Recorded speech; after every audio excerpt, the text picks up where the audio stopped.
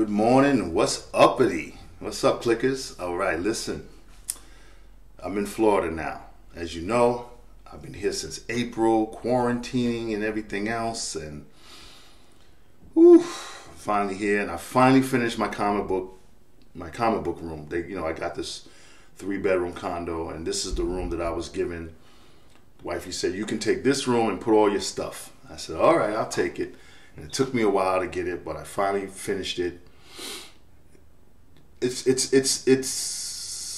95% done. As with the rest of the crib, it's getting there. We still got crates and boxes to unpack. Still got a lot of work to do, but for the most part, we're good. So I'm going to shoot this video in small parts. I'm definitely not going to shoot a 25-minute video or a 30-minute video. I'll just do little parts of it, maybe 10-minute segments, and then we'll just break it down. I don't want you to get too bored.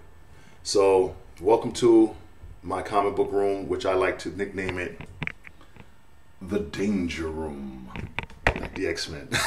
So come on inside with me, and let's go. All right, let's open the door right there. And as you can see, I got my little camera. I got my little thing on my little tripod. I don't have a camera yet, like a good movie camera. That's okay. I like it. This is more fun for me. This is different for me.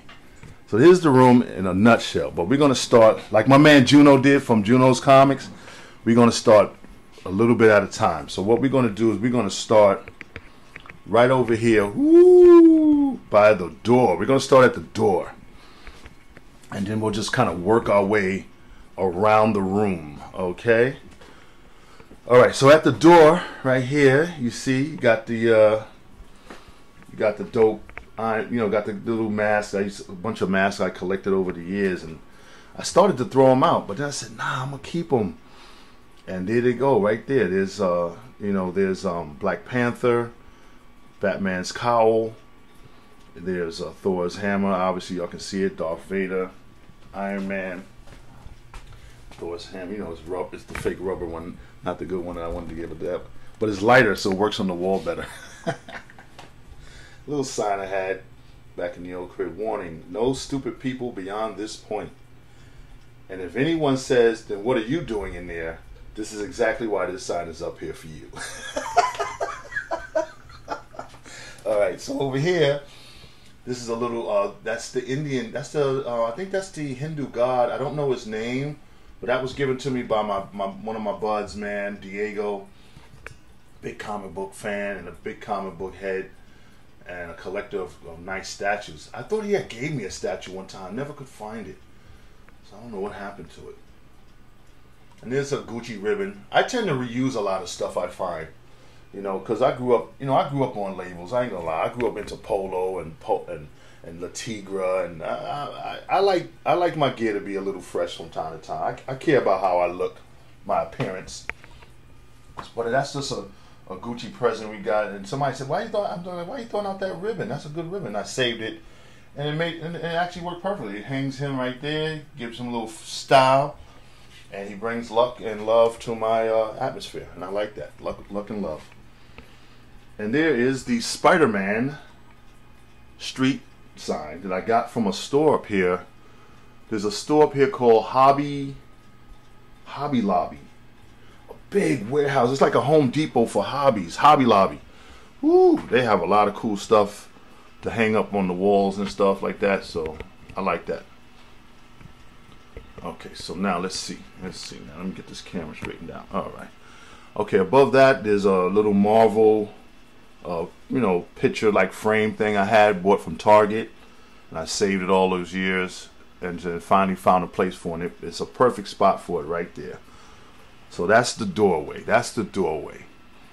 Now we move over to the wall, and the first thing you got is my giant fathead posters, and that's the Detective Comics poster. I just got them framed, and I said I wasn't going to shoot this video until I got them all framed.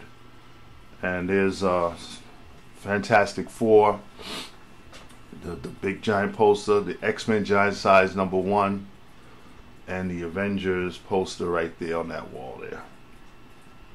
Then if you pull back a little bit on the lower, Got the DC Universe poster right here, and you can't see it too good over here because it's hidden behind my big speaker. But yeah, there it is. There's the Marvel Universe poster, and I hung those up. Let's back it up to get a bird's eye view. See, so this is how the whole wall looks together. There it is, right there. See, like that. That's the way I laid the posters out. That was the best way I could lay them out. Eventually, I'm gonna try to get some comic. I want to get some comic books and put them in this area here, and maybe hang a few comic books in that little square area right there. I'm thinking right about there. I can put like 4 comics. 1, 2, 3, 4. I can put 4 right there just to fill that little space. I don't want to go too low to the ground, so probably that's about as high as I'll go. So that's the plan for that little area there. And once I get that done, I'll tune back in and show you how that came out. Also, there's my speaker, my Mackie Thump. I have 2 of those. You know, I DJ for fun and hobby, and always available to do parties if you need somebody cheap and you don't want to break your budget. You know, check me out. I might help you out if you're in the Kissimmee, Florida area. And you know, but these days, who's having parties anymore, man? People are, you know, getting sick, man. All the fun is gone. But we still try, right? So, and as you can see, I'm a big Wu-Tang fan, of course. That's just a nylon t-shirt that they didn't have my size, so I said, well, fuck it. I'll just use it as a speaker cover. Keeps a lot of the dust out of the speaker. Tripod. Something good to have in every comic book room, an air purifier. So if you don't have an air purifier in your comic book room, I suggest you get one. You're going to need it.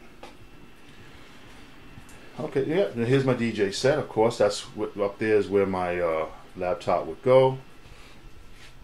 There's my mixing board and my Numark MixTrack Pro number 3. MixTrack Pro 3. Oh, a little dusty, so do a little dusting every day.